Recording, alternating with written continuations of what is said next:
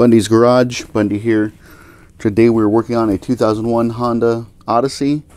We're actually going to be doing the sway bar link on the driver's side. Passenger side would be exactly the same, so I'm not going to show you both sides. The funny thing is, when I bought the parts for this, the packaging only actually comes with one sway bar link. So you have to buy two of them to do both sides. I just decided to do the driver's side. Probably a couple weeks down the road, I'll go ahead and replace the passenger side as well. So first thing you need to do is go ahead and loosen up these lug nuts, 19mm. Loosen all these up and then we'll jack the vehicle up.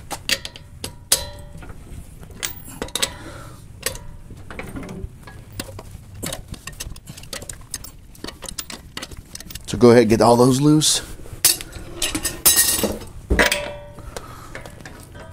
Okay, all those are loose. We'll jack it up a little bit. Get the wheel off.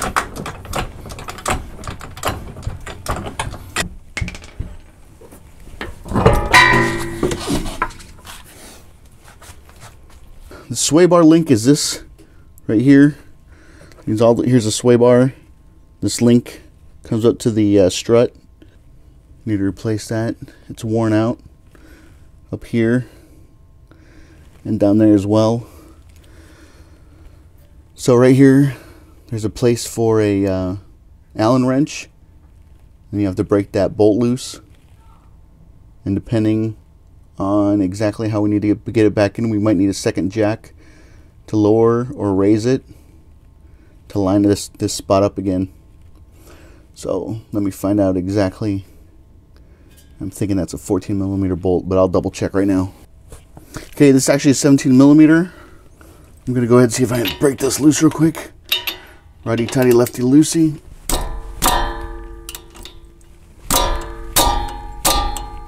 Nah, that's not going anywhere. Okay, I got a breaker bar, 3/8 breaker bar. Hopefully that inside isn't just spinning on me.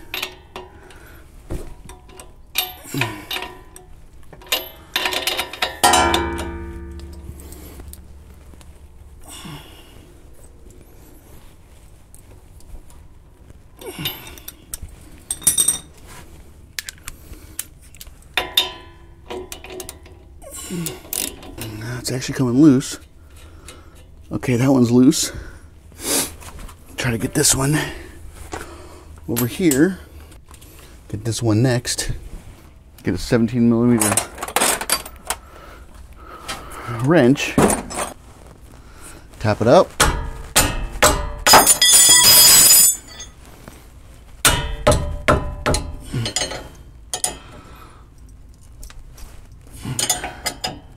Give me a 17mm ratcheting wrench.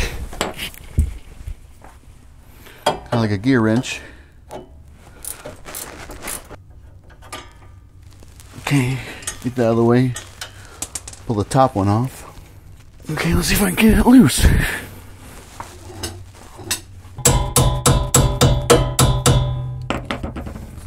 Okay, looks like I'm gonna have to get the second jack in here. I'm gonna raise this thing up a little bit to get it out. If you have two jacks, the better.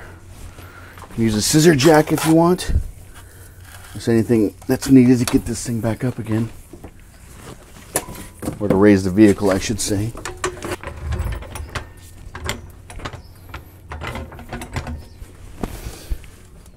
What I'm doing, I'm just taking right here on the top. Just took that. If you want to protect those threads, you can put the nut back on. I'm just gonna actually pound it out. So I'm just going there. There we go. It's out. It's all worn out, busted. Not really doing its job.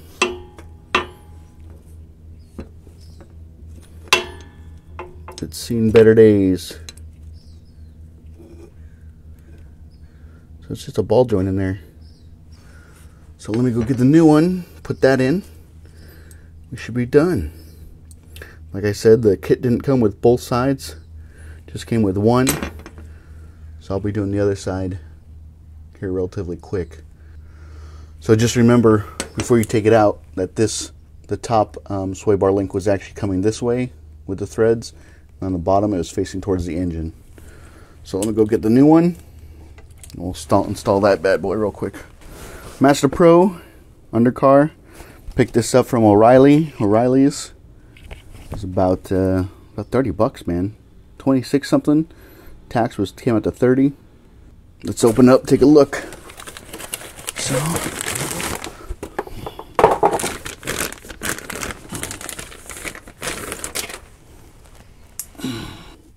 wow, comes with Zerk fittings. Nice, so you can actually grease these things up. Let's see, where do they go? They go right here. So right here, the old ones, the original stock ones, did not have Zerk fittings. So you can actually grease these as a maintenance item. That's awesome. So go ahead, screw those puppies in there. Actually, first, before we do that, let's make sure that they're the same length. Yep, same length and everything. So it should be good. You don't want to get one that's too long or too short. Let's go ahead and put these in there. Get the other one in here. That's really a nice feature. Yeah, I actually might need to get a wrench to actually finish it up all the way so the grease doesn't leak out. Let me get a wrench and I'll tighten these things up. Got the Zerk fitting to fit down there correctly. So it just bottoms out. You don't need to put a lot of force on there. It just needs to sit in there. Just a place for the grease to get into. So now I'll double check here. Make sure that this nut is still 17 millimeter. It appears to be. It's always a bummer when you get in there and there's a new nut on something and you think it's the old one. Yes, it is 17 millimeter. You think it's the old one and it ends up being something different. So go ahead, install those now. So installation is reverse as removal. This one will be sticking out and this one will be going in. Alright, see? This is where you need the jack to jack up this point, because right now I have it that side, the bottom part is in, and I should put the nut on the back side here just to hold it in place so it doesn't pop out or lose it. I'm not tightening it up. Okay, and then when I bring it here, see, it's too high. So I'm going to have to use a second jack to raise it up for it to sit correctly. So we'll go like this.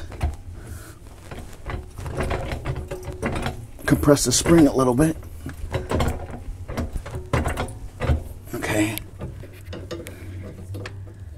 Is that right? Okay, there, see? Had to raise it up a little bit to get that on. So you will need a second jack to get it on there correctly. You can use the jack that comes with the van, or if you have two floor jacks. So I'm going to tighten these down, and then after I tighten them down, I'm going to put some grease into the Zerk fittings. Keeps spinning on me. If it's spinning on you, there's a nut on the back side that you can actually hold. I'm using just a crescent wrench here, and hoping that'll stop it from spinning. So that's on there.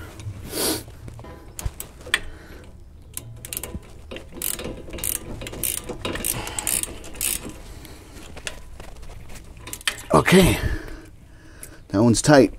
We'll do the same thing down here as well. So then hold it here. This nut back there. Where's my gear wrench? Get the gear wrench here.